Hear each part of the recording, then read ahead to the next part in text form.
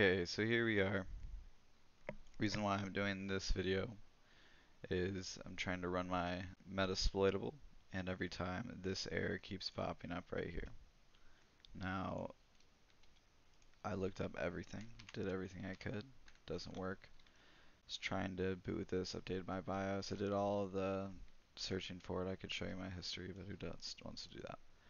Now, I got it to work finally, and I rebooted it, and it works again. I just wanted to show you how I did it. So, first, log off of everything. Then find where the program file is right here. Go into command directory, enter the program file, and you are going to enter these commands. They will be in the description. Your name here obviously won't be, you have to change it to what the name is on the Virtualbox manager. Once you put in this one and this command, it will work and run and won't have to type in this every single boot. That is a permanent solution to this fix.